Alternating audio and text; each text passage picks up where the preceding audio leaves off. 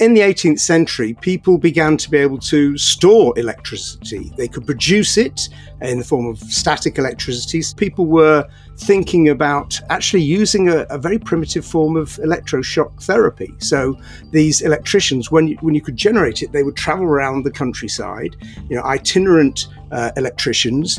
So two particularly significant figures, John Wesley, the founder of Methodism, and Marat, the French revolutionary, were both itinerant electricians in the UK in the 18th century, wandering around.